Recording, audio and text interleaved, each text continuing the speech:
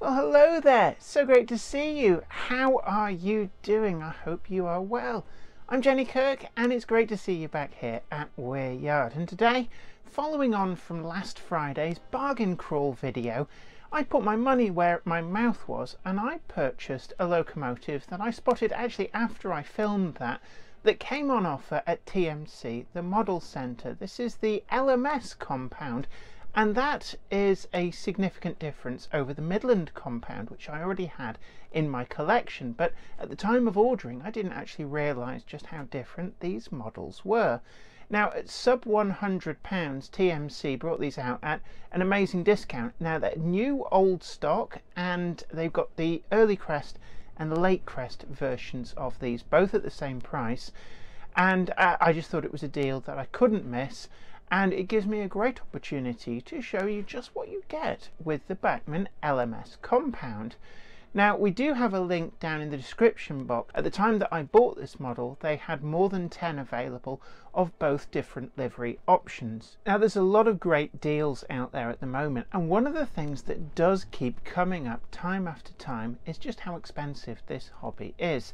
The whole purpose of today's video is to show that you don't have to break the bank to get some really great models, and certainly at sub £100 we haven't seen these sort of prices on new tender locomotives for quite some time. So it's a great opportunity to purchase one of these if you don't already have one. So come with me and let's take a good close look at this bargain under £100 brand new LMS Compound locomotive.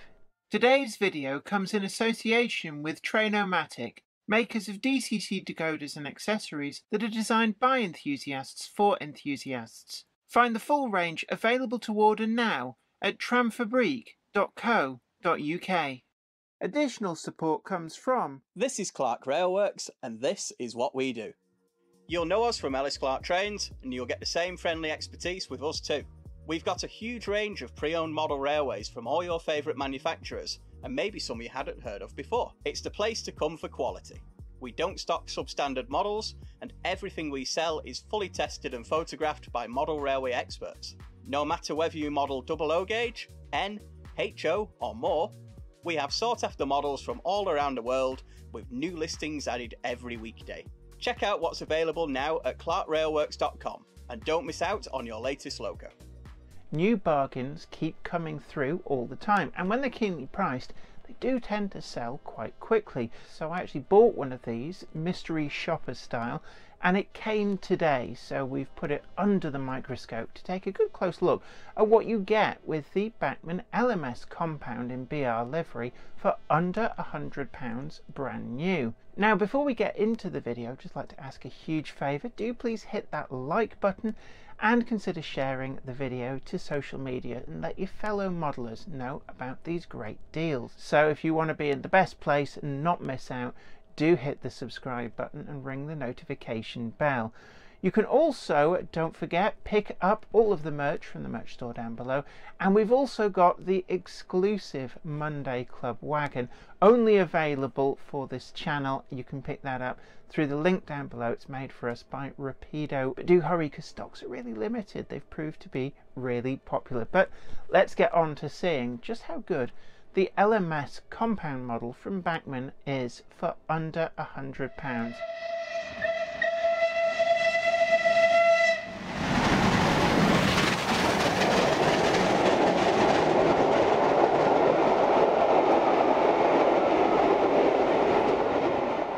Over the years, the National Railway Museum has produced a number of different limited edition versions of their full-sized locomotive collection in miniature for enthusiasts to buy at the shops at the museums. And this has included D8000 in this lovely gloss green. We've got Deltic DP1 in this French blue, Butler Henderson in the Great Central Railway green, and also the Robinson 8K in the darker Great Central Railway freight colours, which is this dark black with a very slight hint of green in there. At least it does look to my eyes. And these have all sold really, really well. But this particular one, when it came out, did seem to be suffering almost from limited edition fatigue at the time. It felt like it stuck around a little bit, and it was a while before I purchased one but actually I'm really glad that I did. The Midland Compound number 1000 really is a beautiful model, and it does run incredibly well. Bachmann had had a little bit of experience by this point with the 440 wheel arrangement, and it might have remained just that in my collection, and that was until TMC, the Model Centre, announced that they had a number of these, and the early Crest version as well, in their sale, and the price point really was too good to be ignored. They were selling them at under the £100 mark. So actually I couldn't resist, and I decided I'd purchase one because I doubt we're going to see prices like that again. And we do have a link in the description box if they are still available to take you to TMC, the Model Centre. On the end of the box we've got catalogue number 31-933A, and this is the LMS Compound 41143. in the BR lined black with Lake Crest, and you can see it's got a 21 pin DCC socket, and I will be showing you how to DCC fit these models towards the latter third of this video. And we've got a very brief history of the LMS 4P compound, and it says it was based on the original and successful Midland compound designed by S.W. Johnson, and these were LMS built superheated versions.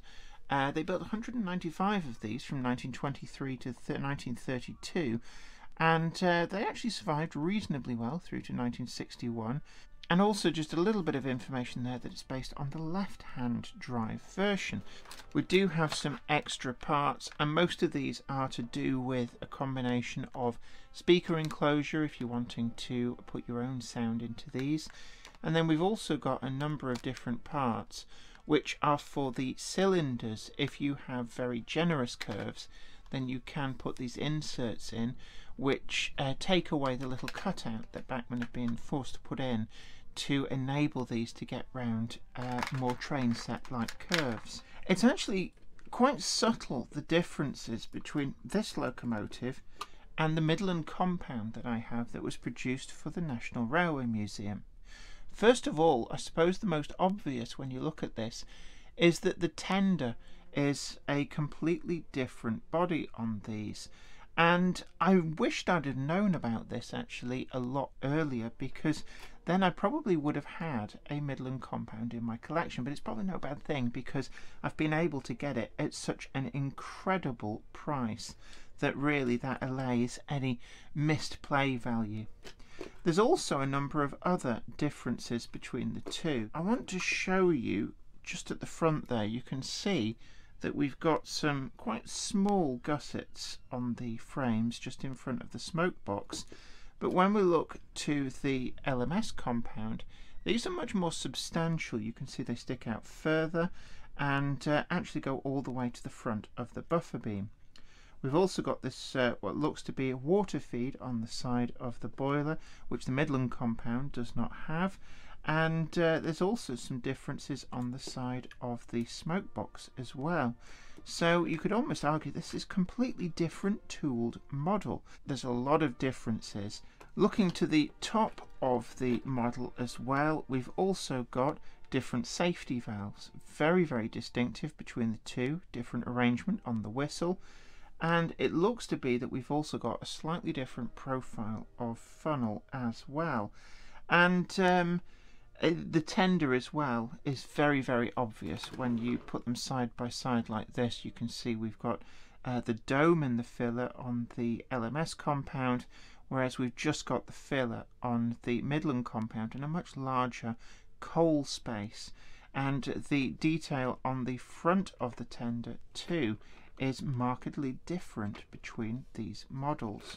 Now I'm going to move the Midland compound out of the way and focus now on this model, because this is the one that is in the sale, and it really is quite a sleek design. We've got these big driving wheels which are replicated perfectly by Bachmann on this model, and they really do give a kind of grace to this. And when it's running as well, even at relatively high speeds, it does look like it's got a very sedate pace because of the big wheels with the spokes going round. It doesn't really quite seem as fast as it really is going, and that, I suppose, is a hallmark of some of these earlier locomotive designs, whereby they minimise the reciprocating fatigue that could be induced into the rods and motion.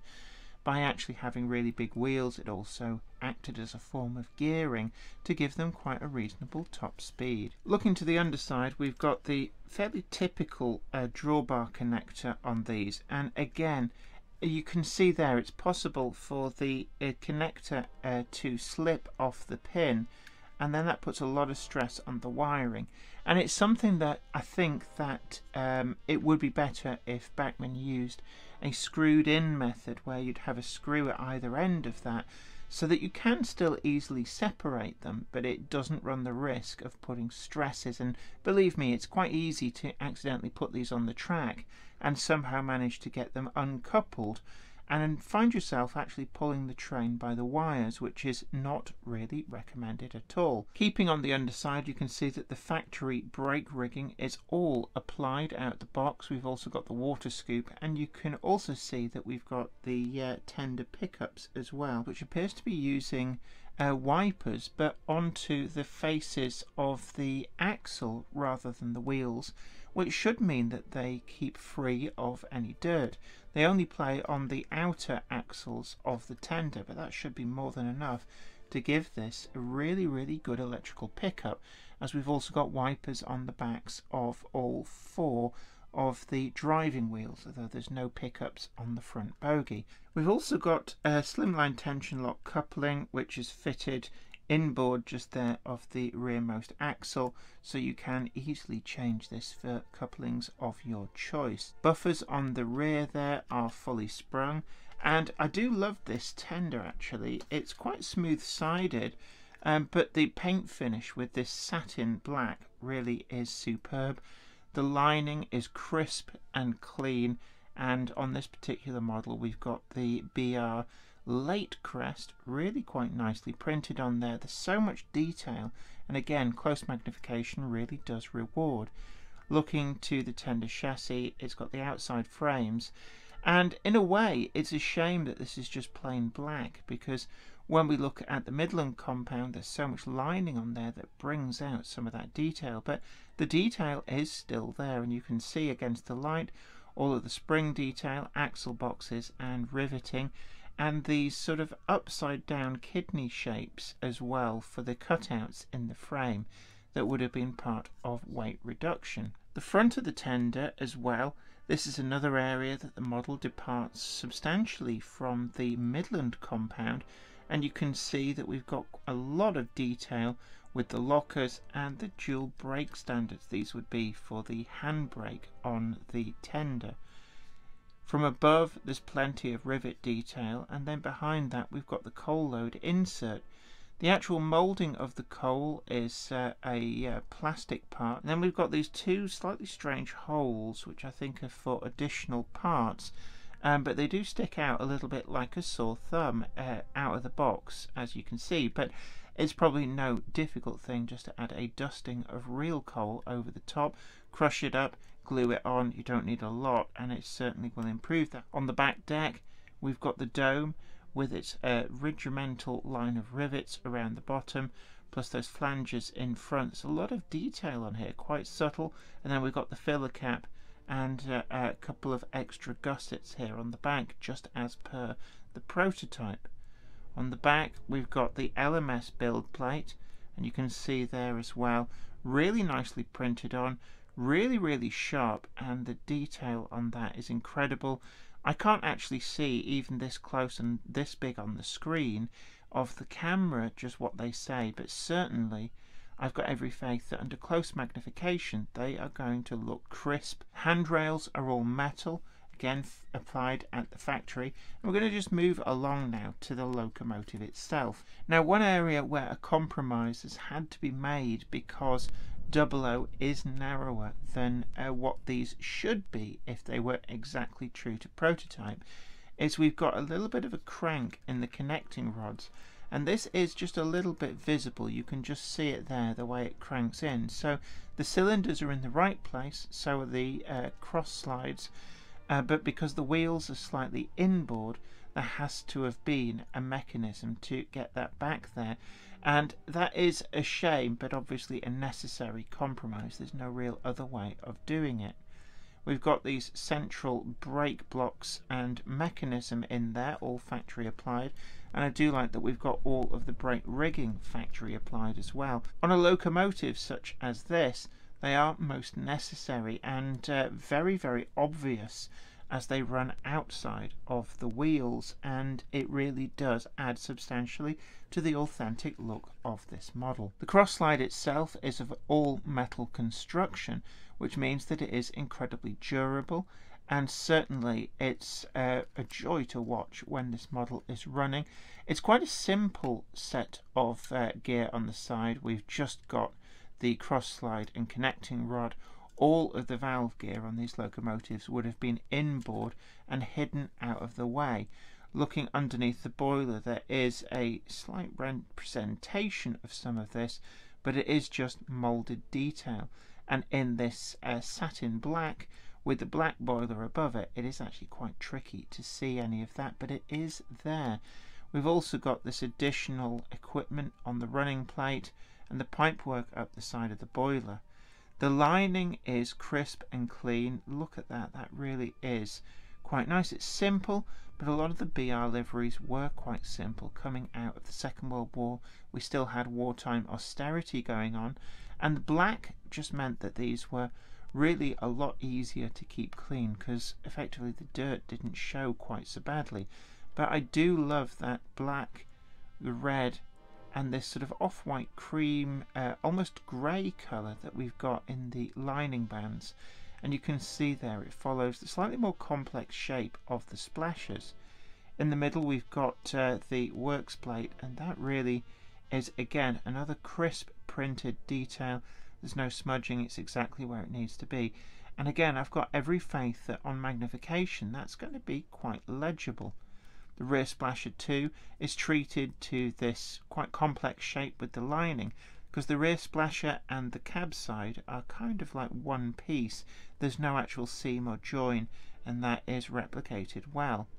The firebox, we have all of these washout plugs and the riveting detail over the top, just as would be expected. And then looking to the top, we've got the line of rivets marching down the centre, a band across the front, and those safety valves look to be turned metal. I think they're turned metal. Yeah, they do feel like they're turned metal, and they're really crisp and sharp with a lot of detail on there, with the whistle next to them. And again, I think that actually feels like it's metal. I'm not sure, could be some kind of hard plastic, but it has a feeling of metal and certainly does feel quite durable to the touch. The cab roof features the appropriate riveting bands and that central hatch, and when we look inside, this is where some of the magic of these models really comes alive, with all of the detail inside the cab. It's just a little bit difficult to focus in there. There we go. The glazing actually, it works really quite well, the flush glazing. We've got this kind of white top to the cab, and then the boiler backhead itself is finished in black. And that demarcation between the two is actually really, really good at hiding any of the glazing and keeping that flush look. I really do like the gauges at the top there. We've got the representation of the needles and all the markings, and it really is something which looks amazing. So many different colours in here, separately fitted parts as well. We've got the wheels on the valves and the clacks. We've also got the levels as well, with representation of, I think, have they got the sort of cross hatching as well? It's difficult to tell, but certainly really nicely done. And all of that separate pipework picked out in a kind of coppery colour, and the separate regulator. And then the firebox hole appears to have almost a shield at the side. I suspect that is to protect the driver from radiated heat when it's open, because he would have been stood or sat in that area, this being left-hand drive. Out of the box, there is no full plate. Actually, no, I tell a lie, there is a full plate. It's folded all the way down, and that does appear to be It is poseable, but it's quite stiff on its hinges. I'm going to actually leave it in the down position. Looking to the underside of the cab roof, I do like this kind of off-white colour. It really does brighten up the cab. And then we've got the metal handrails that just go in kind of a loop over there as well. Does your home insurance cover your model railway collection? There can be certain conditions or limitations attached to your policy which could leave your collection uninsured or with very limited cover from all kinds of risks. For example, many home policies only provide very limited cover for contents kept in garages or other outbuildings, and some will only cover for collections up to a limited value. Magnet Insurance are here to help give you that peace of mind, making sure that you don't get caught out. Our specialist policies are flexible, and we can work with you to make sure that your collection is correctly covered and answer any questions that you have. Put your mind at ease by giving us a call on 01636 858 249 or visit our website for a quotation at www.modelrailwayinsurance.co.uk. The front face of the model is captured perfectly. We've got the smoke box door. This isn't an opening one. Bachmann did go through a phase where they quite liked their opening smoke box doors, but I didn't. And the reason for this was when they were open, you could see the tube plate of the boiler in the wrong position.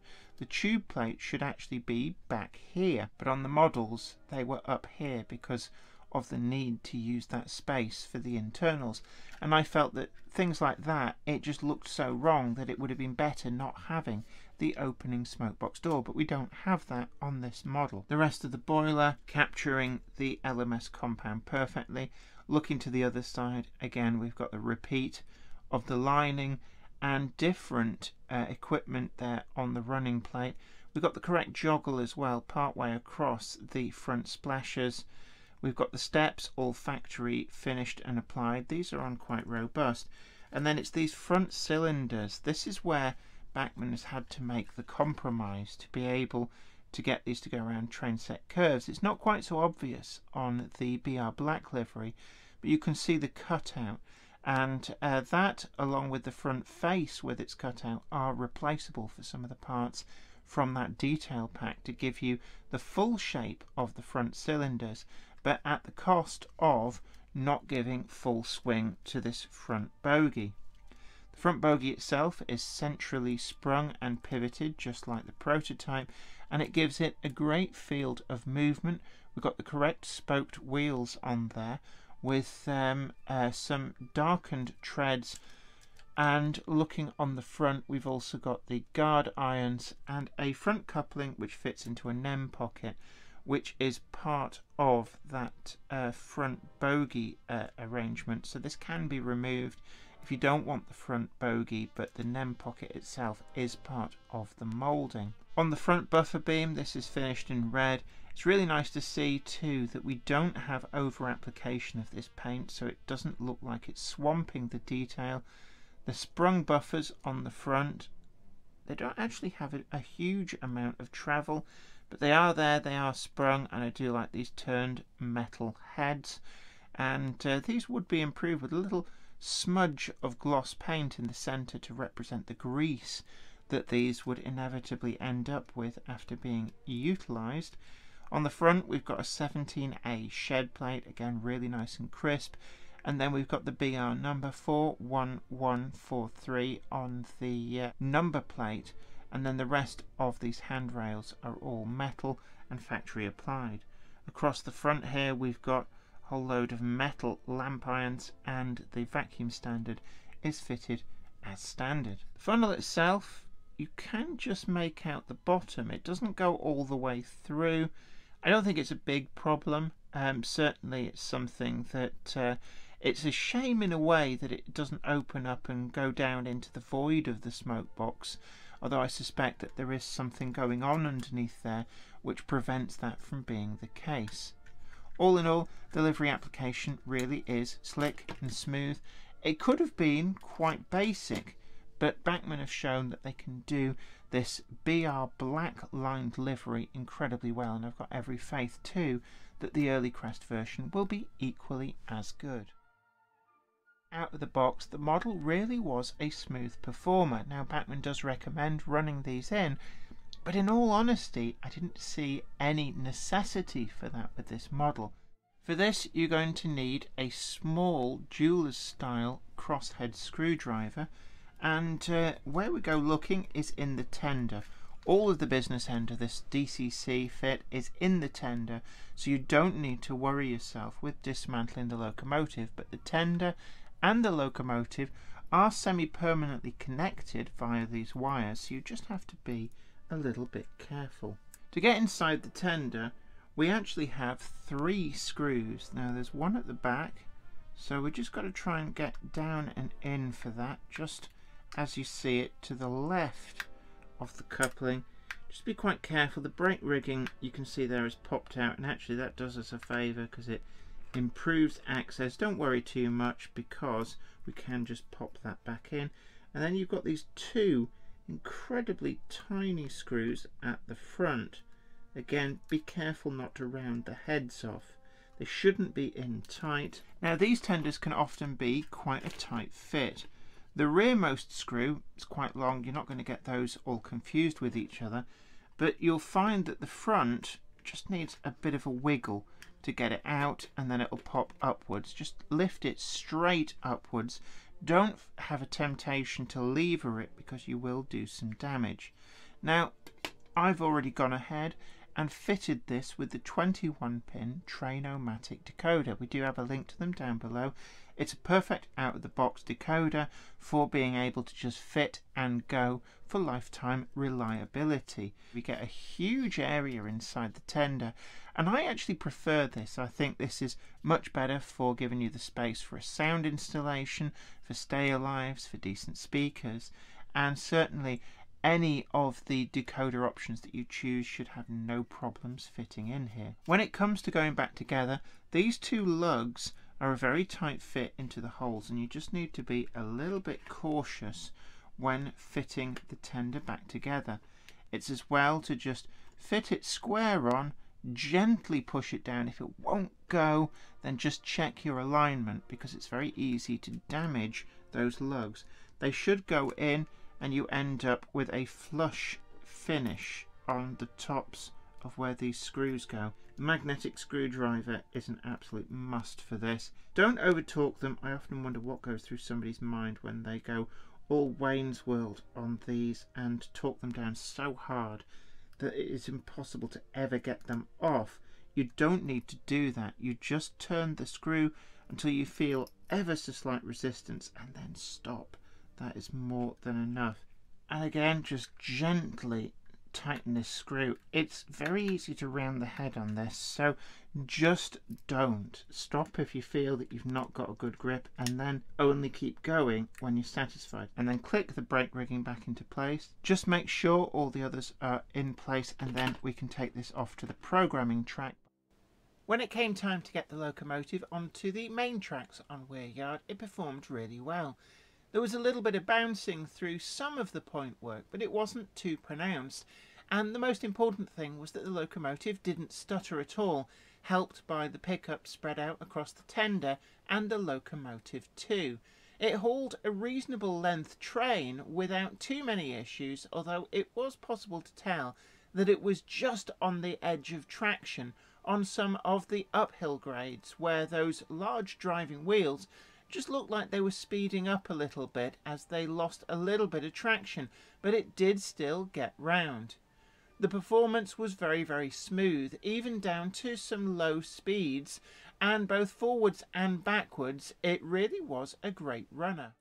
The fact that this has large wheels and those rods that are cranked fairly close to the centre means that it has quite a stately progress on the track, and it really does look the part, just like the full-sized locomotives would have too.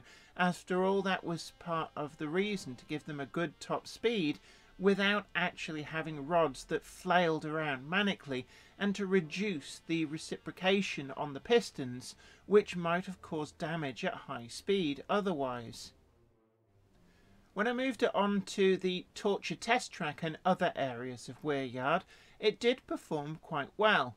There was a little bit of surging when it's going downhill, but no more so than other models, and this is something that with a few tweaks on the back EMF on the CVs, I have no doubt it's possible to clear up and get rid of. It was also pretty good down to actually radius 1 curves, and this is something that normally models are recommended for no less than radius 2, but those cutouts on the cylinder did make sure that this model was perfectly capable of doing some very short stints on radius 1 on the torture test track. Like Loco 2, it took in the 5% grade without any great issues whatsoever. There was no wheel slip, and you might think this is a bit of an oxymoron with it not holding a load in this area. But there are some locomotives that do struggle even on their own to get grip on the 5% grade, so it did perform really, really well. Overall, the performance was pretty reasonable, with just a few small niggles, which really, it's not going to break the bank, and certainly at this price, this is a great model, and you will not be disappointed at all. So we turn now to the scores. First up is build quality, and by and large this is a really well put together model. It's nice and solid, and it's quite a reliable performer as well. There's not really an awful lot of note to this.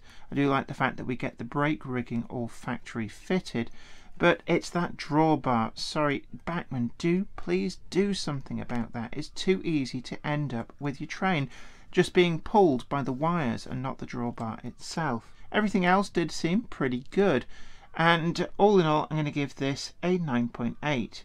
On running quality, the model performed incredibly well on the tracks of Weir Yard, taking in the main line with no real issues whatsoever. The 440 wheel arrangement though does leave it a little bit down on grip. Thankfully there's no traction tyres, which is a way that some 440 models in the past have coped with this, but certainly it is an area where you do need to keep your track spotless, and I'm going to give it a 9.7. On DCC fitting and innovation, certainly this model is reasonably easy to DCC fit.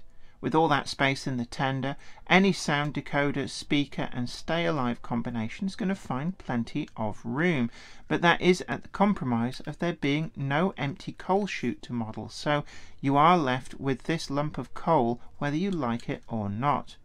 There's also no logical place for the speaker, and it seems that you do need to just be a little bit careful when fitting either the speaker enclosure from Bachmann, or if you're fitting your own speaker, then there just isn't anything natively to put it into or onto, and certainly that is something to bear in mind.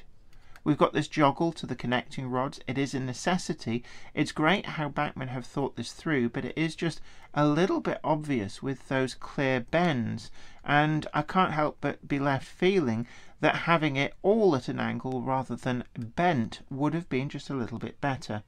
All in all, I think the biggest drawback is going to be the combination of the wiper pickups not quite making contact properly with the backs of the wheels. I did have to adjust this, and the tender drawbar, it just keeps rearing its ugly head, and I'm going to give this an 8.0.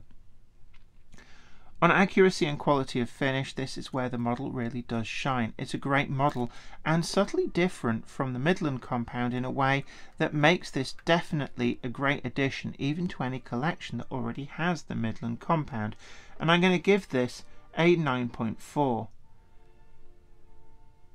On value for money, at the price point that TMC have got this and the early Crest version at, there really is no contest. A 10 out of 10. It's a great deal, a great price, for a great locomotive. They won't hang around long, so get them now. They're never likely to appear at this great a price, even second hand. They tend to go for more than that, so fill your boots whilst they're available. And that gives us a grand score of 46.9. It's a great model, well worthy to add to any collection.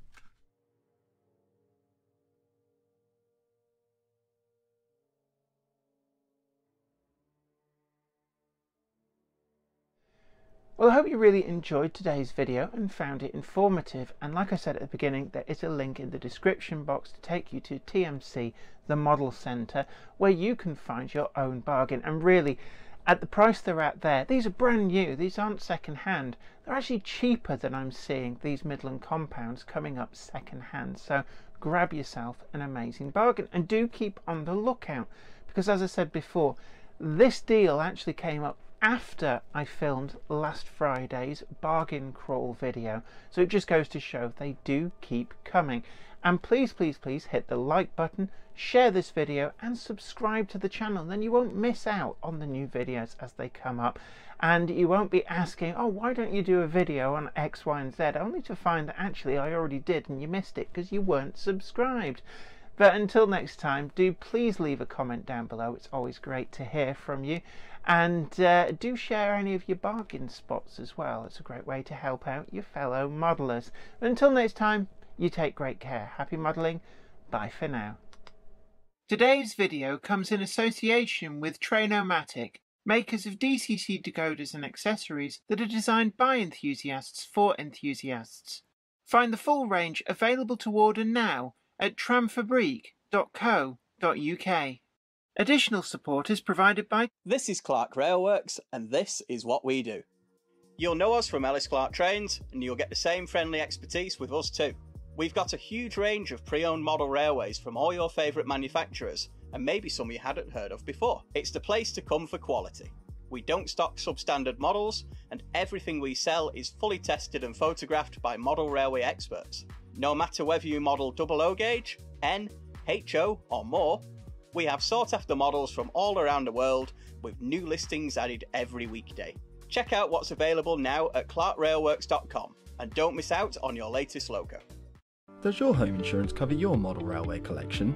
There can be certain conditions or limitations attached to your policy which could leave your collection uninsured or with very limited cover from all kinds of risks. For example, many home policies only provide very limited cover for contents kept in garages or other outbuildings, and some will only cover for collections up to a limited value. Magnet Insurance are here to help give you that peace of mind, making sure that you don't get caught out. Our specialist policies are flexible, and we can work with you to make sure that your collection is correctly covered and answer any questions that you have. Put your mind at ease by giving us a call on 01636 858 249 or visit our website for a quotation at www.modelrailwayinsurance.co.uk. I'd like to thank everybody over on Patreon, and an extra special huge thanks goes out to our Patreon heroes. Without you guys over on Patreon, we really wouldn't be able to keep making the video content that you see on this channel. And don't forget that you can also head on over to patreon.com/JenniferKirk and check out the different tiers of rewards. Thank you so much. You are absolute legends.